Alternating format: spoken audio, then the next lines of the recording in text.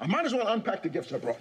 I've got the cutest little gift for Judy. Dad, Judy doesn't need presents. What child doesn't need a present on Christmas?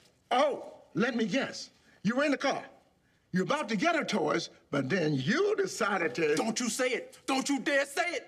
Okay, I won't say anything. Look at that. Look at you two. Communicate. You know what? That is the first step to getting along. And that is the true spirit of Christmas. Quit. He texted me quit. Yeah, but I didn't say it. You know what? I'm going to say it.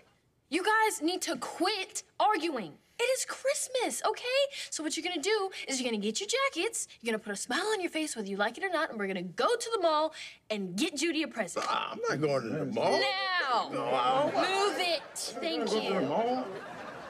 Man, this has gotta be the worst gift I've ever given.